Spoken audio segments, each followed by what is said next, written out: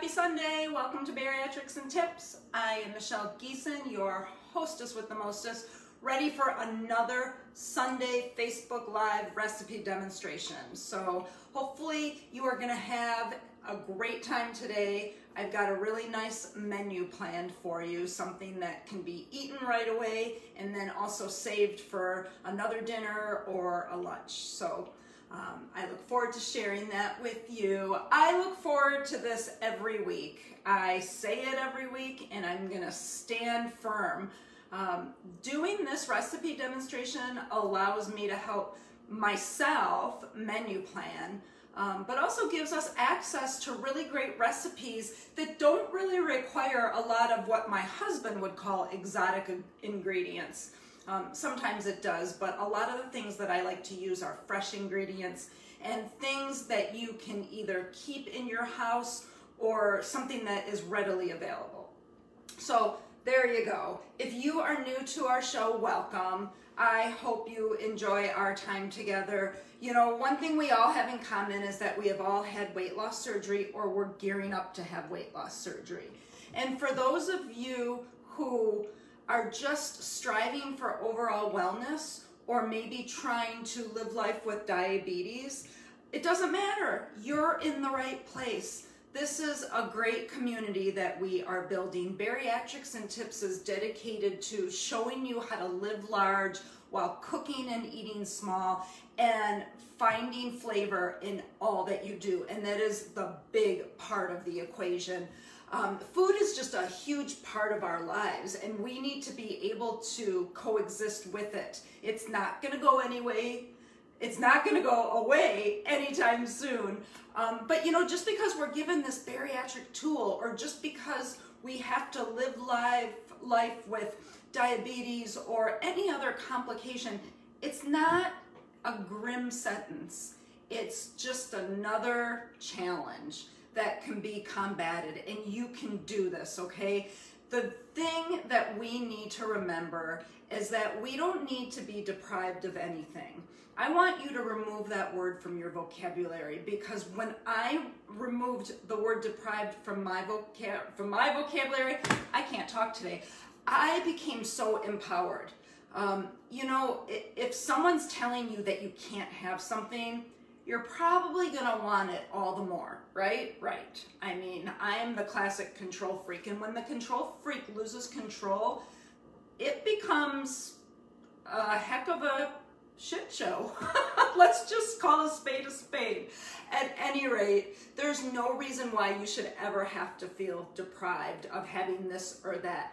You make the choices that affect you, and sure, we're not perfect, but if you make a bad choice, hopefully you have enough insight to be able to isolate that behavior, question it, and learn from the mistakes. We are all human and it's bound to happen, okay? But life after bariatric surgery isn't meant to be spent wishing we could have fun with this or wishing we can have this or can we have that. We can have fun with food. We can live. We can experiment. It is fun to be in the kitchen, and being in the kitchen is an adventure. I know for me, it's a huge adventure. You're on your own bariatric journey, and the kitchen and the grocery store are main attractions. It's empowering, absolutely liberating to be able to cook a new dish that you've never made before and for it to turn out amazing and for it to really nourish your body. But it's even more empowering for you to do that same exact thing, either with a new recipe or something that's tried and true, but have your family go gaga over it. And trust me, it happens. It can be done, okay? This is our second chance, our chance to live life to the fullest.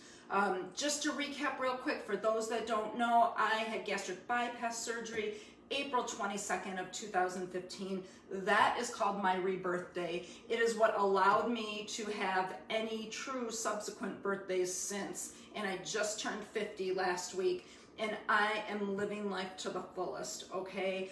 I celebrate my rebirth day. I celebrate my regular birthday. I have taken back my life and I have embraced this permanent lifestyle change. I've lost 130 pounds. I have kept it off, and I've worked really hard. The journey's been good and bad and ugly, but I have no regrets. I have no regrets, but I have insight. And like I said before, I make mistakes, kind of like today with me being tongue-tied. And I make decisions that maybe sometimes aren't the best, but the difference is I can nip them in the bud and I can get back on track so much easier. And I've dedicated my Facebook Live recipe demonstrations and our Bariatrics and Tips Facebook page to sharing these ways with you, okay? It is worth the time and the effort because I know I'm worth the time and the effort, and I know that you are too.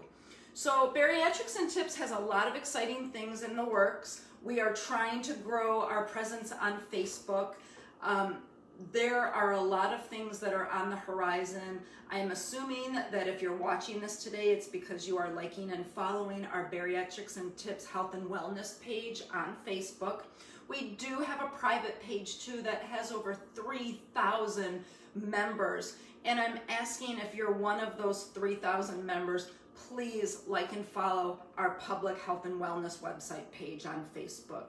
This is where it's at. This is where all the demonstrations are going to take place.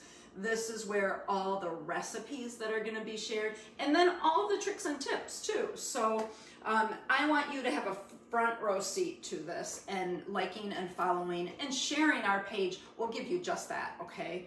So remember, if you need any specific medical guidance, certainly loop in your surgeon and dietitian because they obviously know what's best for you on a medical standpoint. But if you have any questions or want any feedback from your peers or from myself or any of us followers on Bariatrics and Tips, don't hesitate. Send me a message, post it on our page. If you created or tried a new recipe, share it, okay? This page is not for just me to make postings. It is for all of you, okay? So I want to move forward with our show and spotlight one of our followers. The Sunday Spotlight is a weekly segment where I like to focus on someone else's success. And this week I have chosen Mary Bowman. Mary is actually a friend of mine. We haven't met in person yet. We attend our local bariatric support group. And right now, because of COVID and all that, it's weekly, but it's online through Microsoft Teams. But it's funny, a lot of these ladies and guys that are in that support group have become friends, and we share a lot of stuff in that 60 minutes a week, and so I feel like I really know them. And Mary actually posted on a private group that we're part of through the Bariatric Hospital. She posted her biography, and after I read it, and I was in tears, let me tell you, I sent her a message and I'm like, Mary, I've got to feature you on Bariatrics and Tips. May I do that? And she said, absolutely. So she kind of has a little bit longer of a story, so I'm going to try and get through it. You're actually going to see a recap of this on our Bariatrics and Tips page.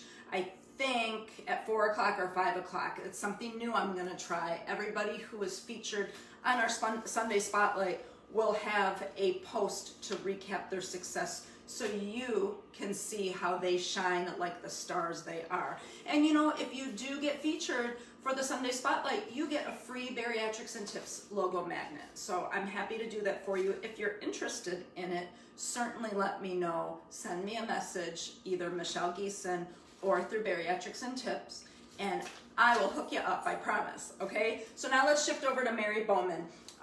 Mary says that her highest weight was 270 pounds. That was many, many years ago.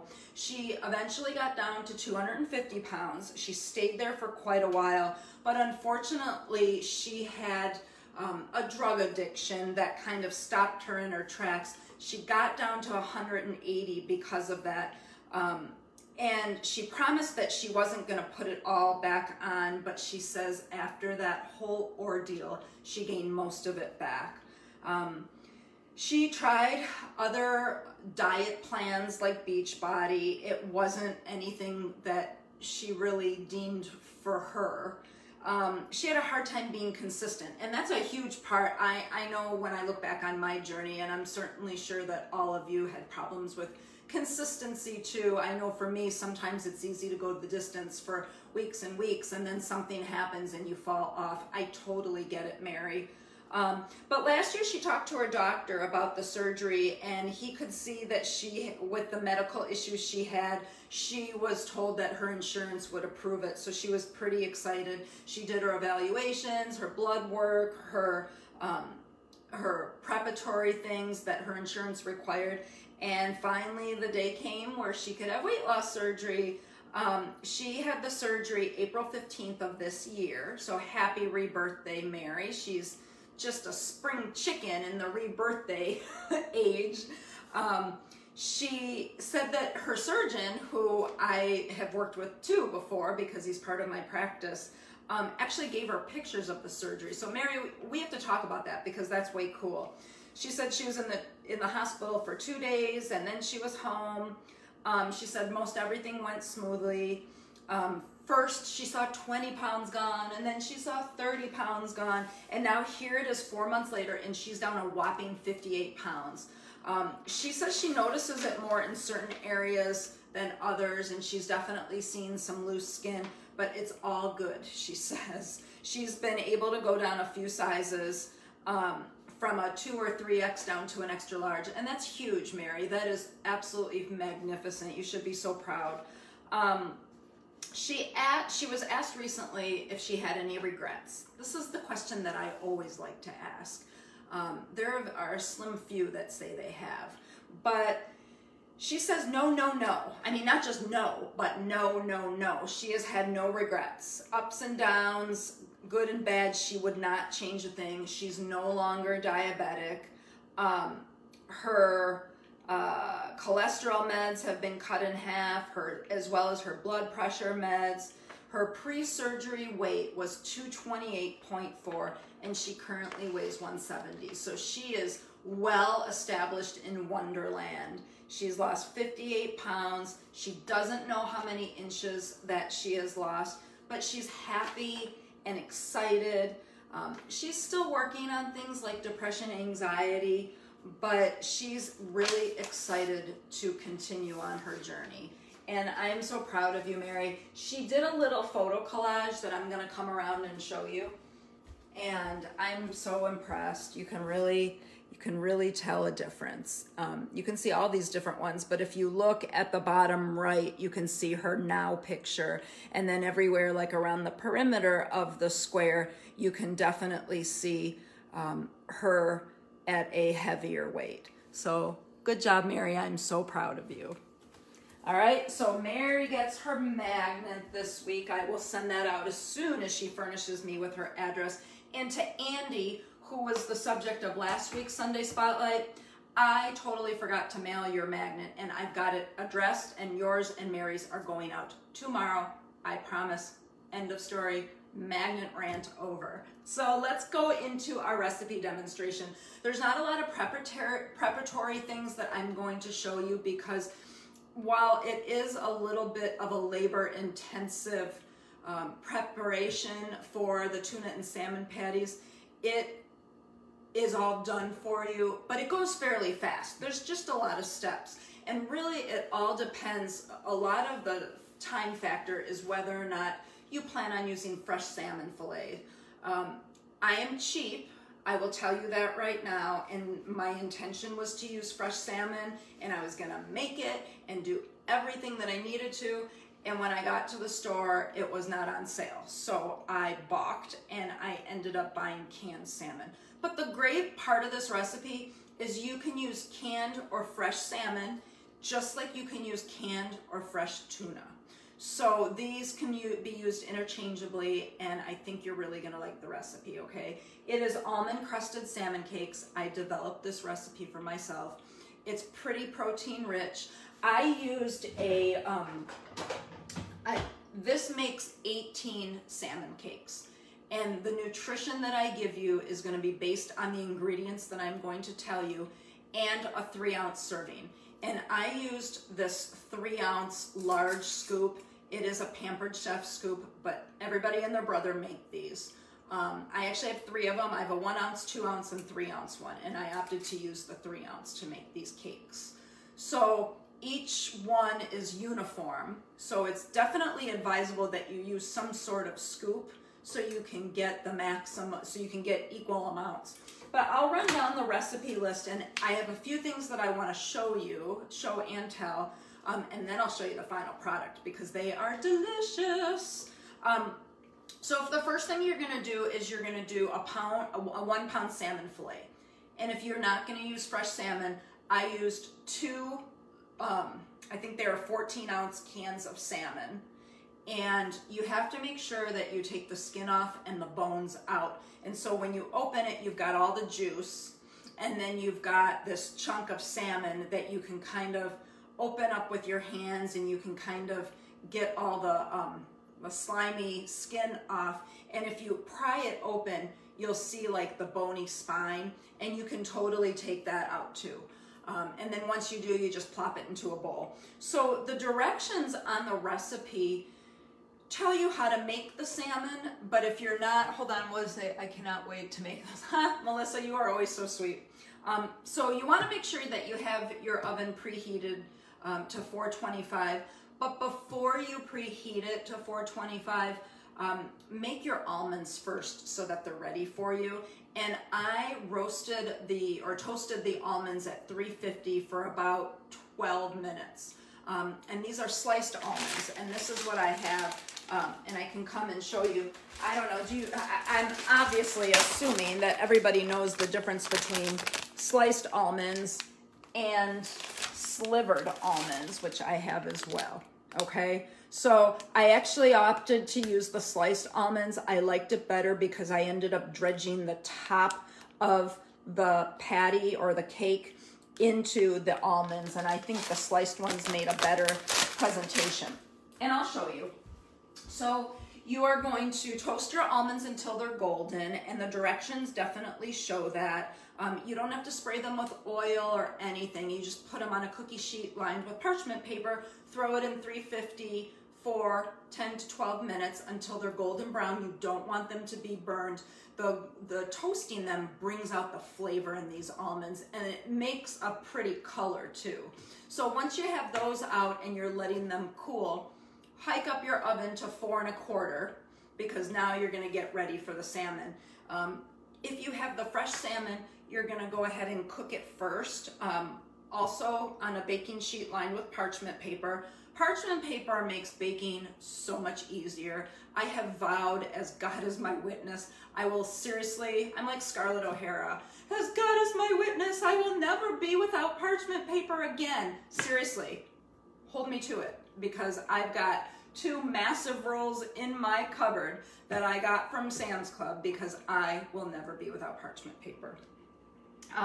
So once the salmon is made, or if you've got the salmon, the canned salmon prepared, you are going to put that in a bowl, and then you're going to heat your skillet with 1 tablespoon of oil. I used avocado oil in this exercise, 1 because it's got a high heating point, and 2 because it just seemed like it would be really flavorful, and I just bought avocado oil for the first time and I wanted to try it, so that's why I used it.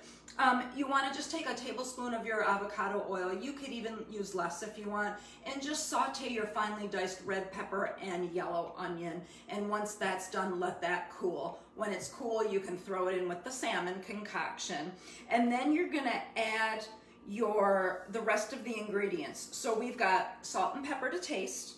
We've got the onion and the bell pepper that I already told you. We've got a 1/2 cup of almond flour. There is no traditional white flour in this, and that's how we're keeping the carbs down.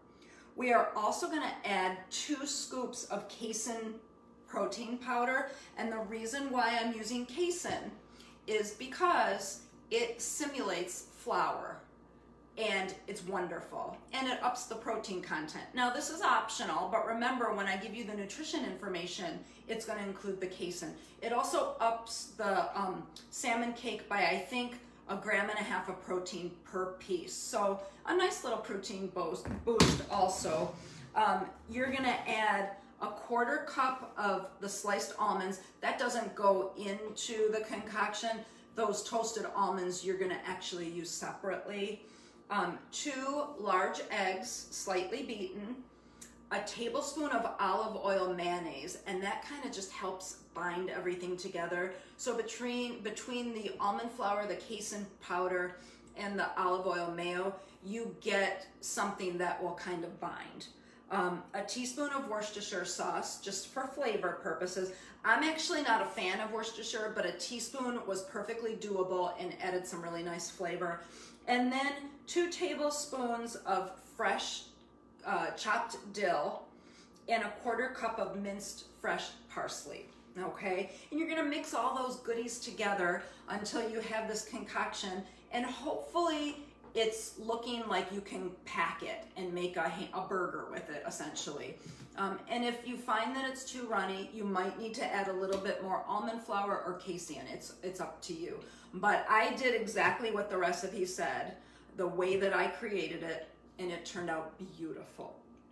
Okay, so all I did was I scooped the salmon concoction, and then I took the scoop and I turned it onto the flat surface where the almonds were, just so that it pressed some of those sliced toasted almonds, into the top of it. And then I put it in an electric skillet with 1 tablespoon of avocado oil. And all I did was let it cook in there for about 1 to 2 minutes per side, just to get golden brown. And then I took it out of the skillet, and then I baked them the rest of the way. Now, you want to make sure if you run out of oil, you can put another tablespoon of avocado or your favorite oil on there. I did it 1 tablespoon at a time, and so I used a total of 3 tablespoons of avocado oil. I used one for, I used a total of 3 tablespoons, and that's what the nutritional facts reflect. So once you are done kind of frying them in the electric skillet, just for 1 to 2 minutes, just until they get golden brown, you transfer them back to that 425-degree oven, and you can cook it for another 10 to 12 minutes. And I did it for a good 10 minutes, and it looked beautiful. They were a golden color. I've got them right over here that I want to show you. And then when they're done, you can put them on your serving platter and just add a little bit more fresh parsley just for color. You can serve it with Greek yogurt. You can serve it with some guacamole. That's what I had it with today. And it's funny because usually I wait until after our segment to eat, but I couldn't. I ate 2 of them. And it got me pretty darn full. So let me run down the nutritional content for you. Each salmon cake weighed in at about 116 calories. So I ate 2 of them, so you're looking at about 230 calories for my lunch, which I thought was fantastic. So 116 calories each, 7 grams of fat, 3 grams of carbs, and then 11 grams of protein per salmon cake. So that made me really happy. I love creating recipes where they are carb low and protein rich, and I'm not completely against the whole carb concept. I just like to keep refined carbs at bay and then all around carbs down, because I know what happens to me. I had a horrible dumping syndrome incident this past week. I had a taste of, what was it? It was blueberry zucchini bread, homemade from a friend of mine. And seriously, it was one of the most delicious things I've ever had. And she makes it pretty health conscious, but I had more than 1 piece, and let's just say it didn't go well. And so that's what happens to me when I succumb to good carbs. So I try to keep them down, so you'll see my recipes reflect that as well. So that's the scoop. That is the recipe for you. I'm going to show you the fruit of my labor. I'm going to probably have to come around, so I'm going to do that. Here are the salmon cakes. Don't those look phenomenal? And they're a decent size. Hold on, there. But you can see how the toasted almonds just kind of lay on top and they form a really nice crust. And then let's get one of these bad boys in here. And then, hello, I'll open it up for you too so you can see the consistency. Whoops, wrong way. So there you go. Doesn't that look amazing? I think they're amazing and they are super good. They taste really good with some Greek yogurt, with dill. Parsley and dill really complement any kind of fish. And you can make these with tuna too. So if you would rather use tuna, I did buy a couple cans of albacore tuna. I was gonna make both, but then these made so many, I'm just gonna bring them to work. I like eating, this is my, I don't even know if it's like a secret or just whatever, don't judge me. I actually like salmon and tuna cakes cold better than I like them warm. Don't get me wrong, I love them warm. Right out of the oven, they were delicious. But cold, oh my gosh, I love them so much. So it'll be great to be able to take these to work with me starting tomorrow.